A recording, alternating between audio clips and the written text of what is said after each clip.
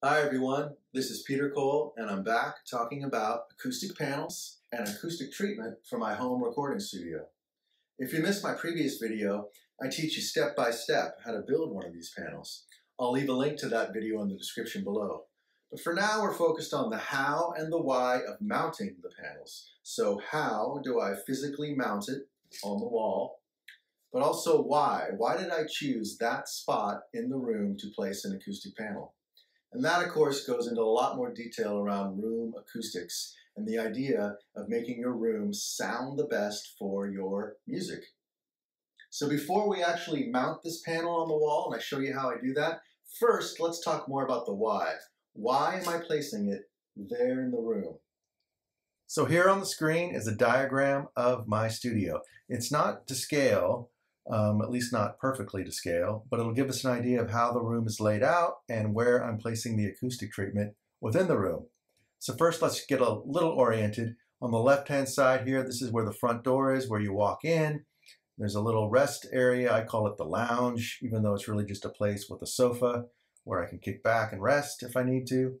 And then moving on through the room, this is the main area here, and this is where my desk is. This is where I keep the keyboard, computer monitors. I have some hard drives over on this desk over here, and then of course the speakers are right here behind the desk. So with regards to acoustic treatment, the first thing I look for are the areas of first reflection. And what do I mean by that? What I mean is, if you look at the speakers here, the areas, the surfaces that will be reflecting sound first as the sound comes out of the speakers, those are called first reflections. And they're going to hit the wall, they're actually going to hit your desk here, they're going to even hit your computer monitors, and you're going to be getting sound coming to your ears at different times. You want to treat those early reflections by putting absorbing material around them so that the sound gets absorbed by the material and doesn't bounce back or reflect back to your ears. So the first area, the first early reflections are going to be probably this wall right here, because I have these speakers, and while it is a good foot or two away from the wall, by the way, you always want to have your speakers a good foot or two away from the wall, you're still going to get some sound out of that speaker and it's going to hit that wall immediately, and if you don't have some absorbing material, it's going to reflect back. And so this is a good area to treat those early reflections. Another good area is to the left and right of the speakers, the walls over here, where unfortunately I have a window that I really like looking out of, so I'm going to put some blankets there, some very, very thick blankets. I'm going to try that first, because this is definitely an area of concern where there could be some early reflections. If that doesn't work, I will probably have to place acoustic panels on top of the window. You know, I might make it something where I can put them on and then take them off so I can look out the window when I want. And it's the same thing here on the other side of the wall. This is going to be a wall that's going to have some early reflection issues because it's close to the speaker. So I'm going to be placing an acoustic absorber there. And then once again, I have another window, so I will probably be putting blankets there as well. And then the final area of early reflections that I'm going to be treating is the ceiling, which you can't obviously see from this diagram, but what I'm going to do is I'm going to go right above the whole control area here, above the speakers for sure, and I have some leftover Oralex acoustic foam. It's not the most effective, to be honest, but it's good for my budget right now until I get some more money to put some more fancier acoustic panels on the ceiling.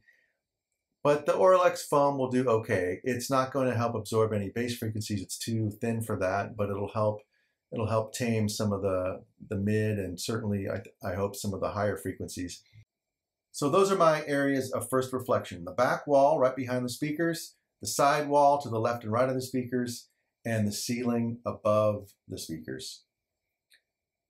Okay, so now step two. The next thing I look at are the corners of the room. The corners of the room are where the bass frequencies build up, and that's going to make your that's going to make your room sound more muddy than your music is.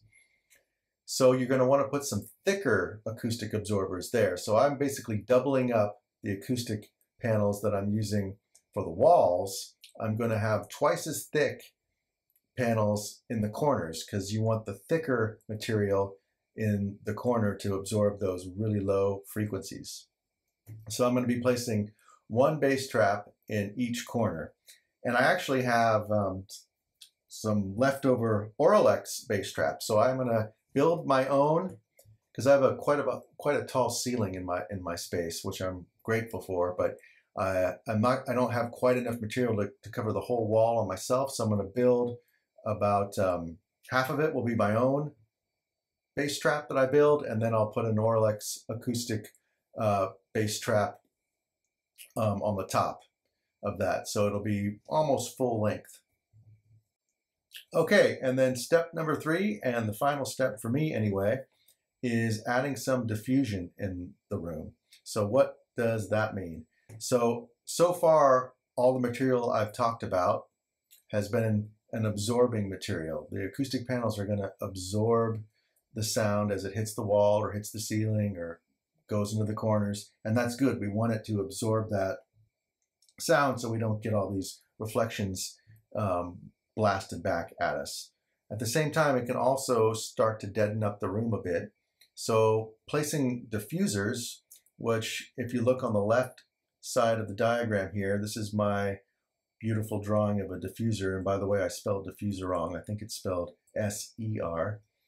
But what it does is it creates a little more openness and air in the room, because as the sound is hitting each one of these weird looking shapes of the diffuser, it's going to be sending that sound energy off kind of in a different direction, so it never builds up, basically. So unlike an absorber that's going to absorb the sound and not let it reflect, a diffuser is not going to absorb it. It's going to make sure that it doesn't build up the same, and that basically just helps the sound or the room be more open.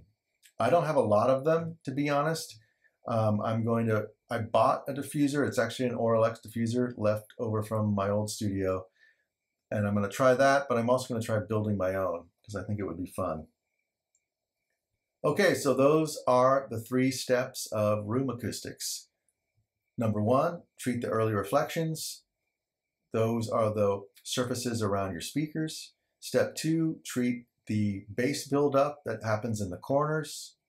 And step number 3, add some diffusion in the room to break up the sound and give it a more open sound. All right, well, thanks again for watching, and now let's talk about mounting the panels. All right, so the final step is to mount this bad boy on the wall. As you know from, if you watched my previous video, you know that I went to Lowe's and I just bought a painting mounting kit. Or you could buy a mirror mounting kit. These are kits that are used to mount paintings and mirrors, super cheap, a couple bucks each. And it's really just consists of a little hook that you screw into each side and then some wire. And then I attach it like that, and then you can see it's going to hang, because these things aren't that heavy. It's going to hang, and I then place another hook I attach to the wall, and now I can just attach this just like I would hang a painting.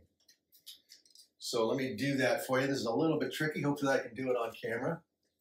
But you just slide it in there like that, and voila. You've got acoustic panels mounted on your wall. What I don't have is my trusty level to make sure it's level, but I'll get that in a minute. That's it. Acoustic panel. All right, well, thanks so much for watching. I hope you learned something from this video. Hopefully it gave you a good intro to room acoustics in general and how to apply some of these principles to your own home studio. It really helps when you can reduce some of those early reflections as well as control your low-end content. It's just going to help make your mixes sound that much better. But if you do have any questions, be sure to ask them in the comments below. Don't forget to like and subscribe. I have to say that, right? That's the YouTube thing. Like and subscribe, and I will see you next time. Bye-bye.